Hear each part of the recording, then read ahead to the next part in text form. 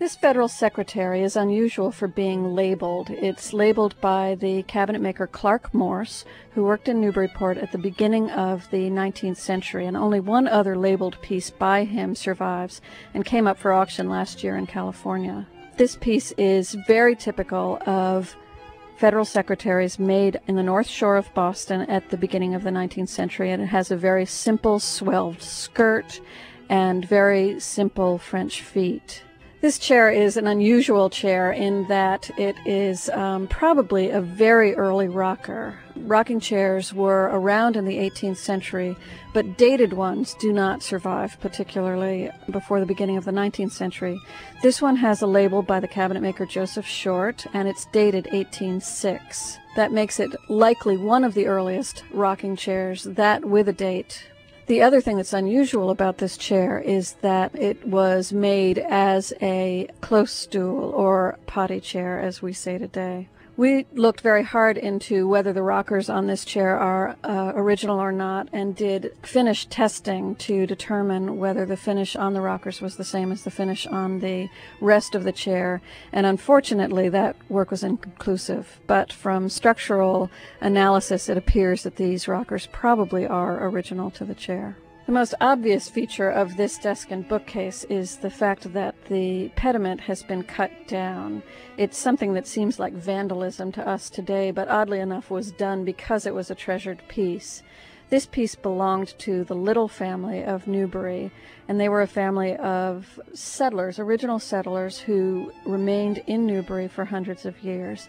In the 1850s, they moved into what was then probably the best farm in town and is now SPNEA's Spencer Pierce Little House. When they moved there, they were moving into a 17th century house with relatively low ceilings that couldn't accommodate this treasured family piece. Therefore, in order to save it, they cut down the pediment and replaced the feet. Even so, what survives is one of a series of case pieces that all appear to come from the Toppin shop. Abner Toppin was a Newburyport cabinet maker. He worked between the third quarter of the 18th century and the beginning of the 19th century.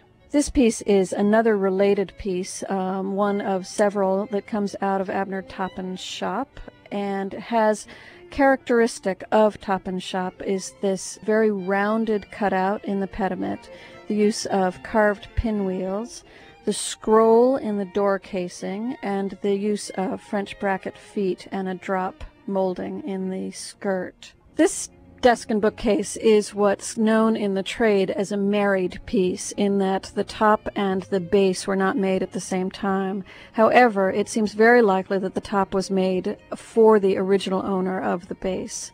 The base was made probably around 1780 to 1800 for Richard Bartlett, who was one of Newburyport's wealthiest citizens.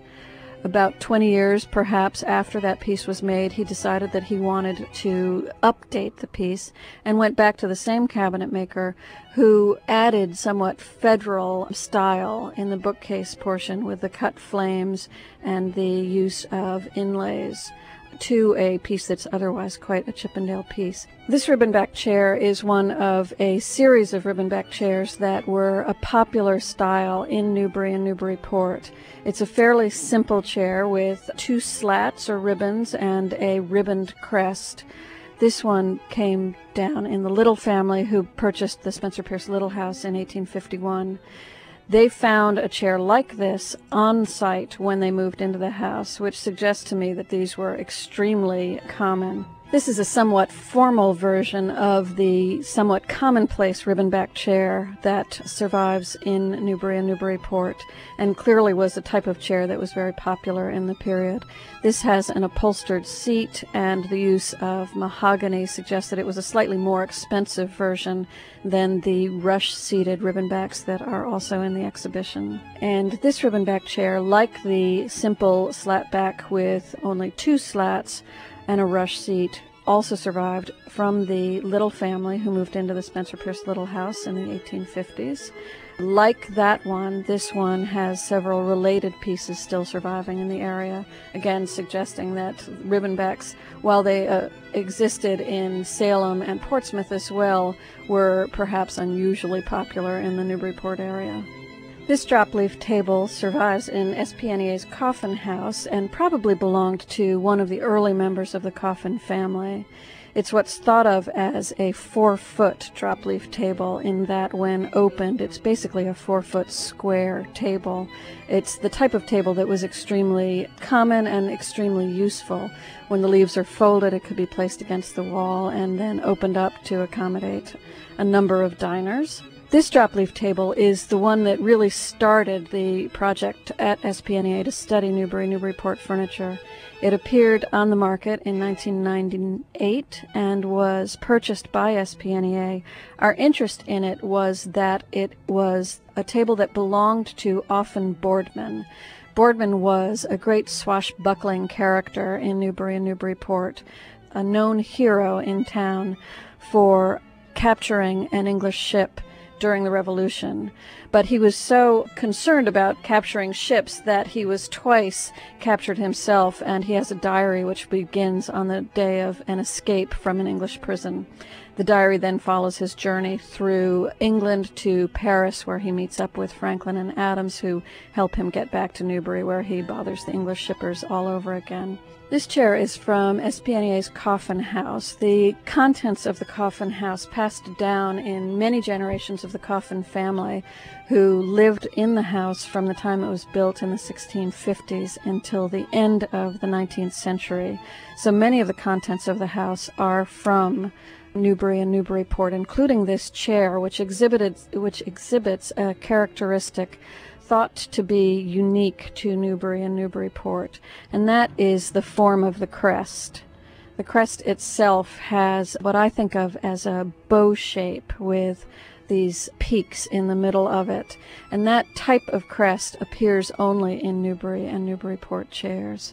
This chair is particularly interesting if you look at what's thought of as the voids or the negatives between the vase-shaped splat and the legs that come up to the crest. You've got a very interesting characteristic parrot shape or bird shape.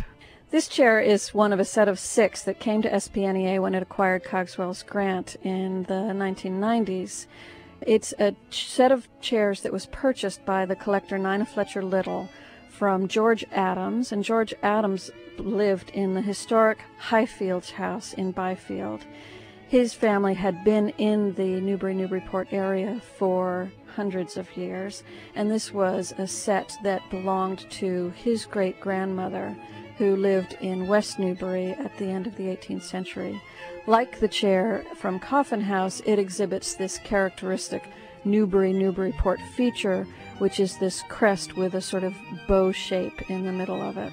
These few pieces of Newbury and Newburyport furniture represent the tip of the iceberg. In fact, there are any number of pieces that survive in private and public collections. Hopefully, SPNEA and others will continue to research furniture like this and other furniture from the New England region. For more information on Newbury furniture and other SPNEA exhibitions, click on the SPNEA logo.